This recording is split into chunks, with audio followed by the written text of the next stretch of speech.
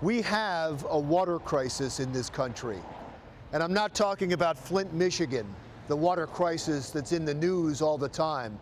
I'm talking about a crisis that has all but been ignored and is much bigger than this.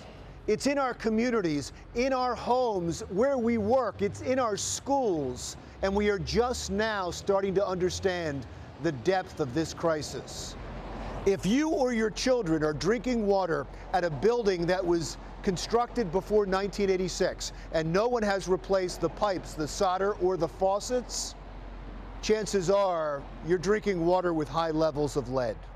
Northeastern cities like Philadelphia, New York, Wilmington, or Newark are busting with those older buildings, which is why the problem is such a concern in our area.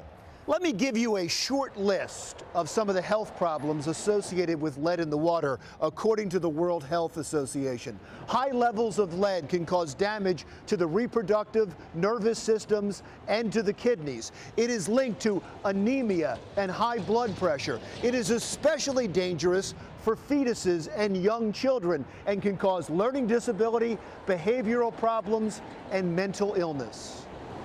The EPA says that Pennsylvania has the biggest problem in the country with unsafe levels of lead in the water in daycares and schools. Recent test results from schools in the Newark, New Jersey school system exposed a major problem there. Same thing with Jersey City. But you know what's a bigger problem? The fact that there's no federal law, there's no state laws in Pennsylvania, New Jersey, or Delaware that require testing in the schools for unsafe levels of lead. The school districts are basically on their own, and that's a problem.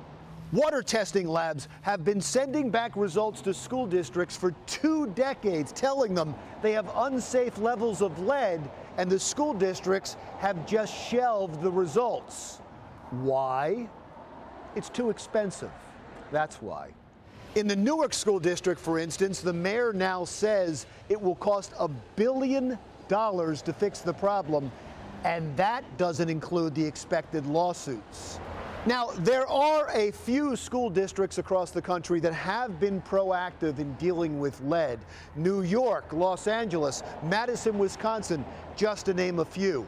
But it is infuriating that so many school superintendents, legislators, mayors, and governors have known about this problem for years and have chosen to ignore it in the dangerous delusion that it will just go away, or more likely, that the next guy could handle it.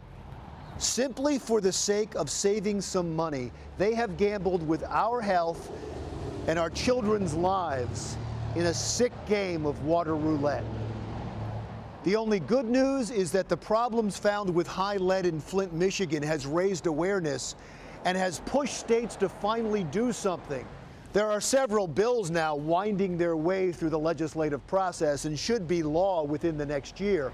But if you're a parent, what do you do if you send your children to school in one of those old buildings and you don't know if they've been fixed? Well, at my home, we've been sending our 2 boys to school with bottled water until we can be assured that the water there is safe. You know, there are still people out there right now who are saying we can't afford to fix this problem. Those people must not have children and possibly don't even have souls, because I think the answer is so obvious. How can we afford not to? I'm Larry Mendte.